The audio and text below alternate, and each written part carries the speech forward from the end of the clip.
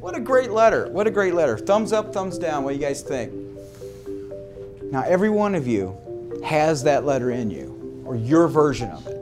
Because we use model work, it shows students what they're capable of doing, and it gives them an idea of what's expected of them, a concrete visual idea of what excellence looks like.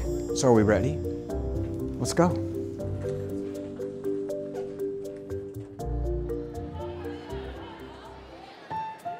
At Maplewood Richmond Heights High School, we try to give students not just the reading and the writing and the arithmetic, but we also try to give them what that looks like in the real world. What can they expect when they leave here? How do you know if you're doing a good job in whatever career you've chosen? Oftentimes it's by looking at somebody who already is doing that job well and emulating them. Models of student work are actual assignments that were done in previous years by students that were the best ones that we had. Welcome, guys. It's a beautiful day for you. It is the day we start the Conics Project. It's an outstanding opportunity for you, but it will take a whole lot of effort. If you want a student to actually achieve to a certain level, you have to show them what that level looks like. Saying it through a rubric or through a project sheet, it does not exemplify that to a kid.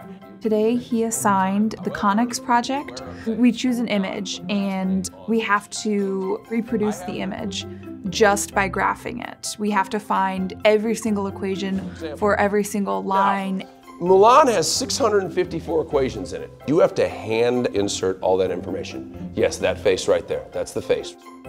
I've set up a gallery to show you a couple of things. Now, one of the main things I like to show them is year by year the progress that we've made. You can see the projects getting more complex. You will be so insanely proud of the product that you've produced. What does a good letter look like? How do I start this letter? What does it look like when it's finished? Remember, the model work is there to inspire you. Social studies in particular, we write quite a bit. And one of the things that we decided to show them was what good writing looks like. You know, it's not something that Lincoln wrote or Hemingway wrote. This was another 15-year-old.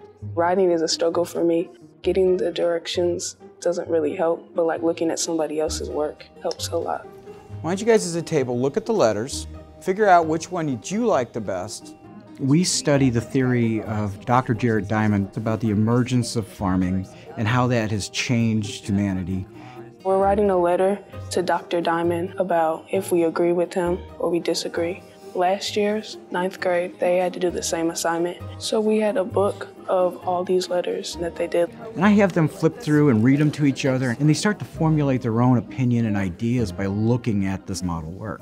I like this one because they give more details than the first one that we read before. What do you guys think? You can see how people put in like different sentences or different citations. And it just gets them thinking about how they want to write their letter. She put like what he said and made it like her own kind of, and then from there, then they're ready to write.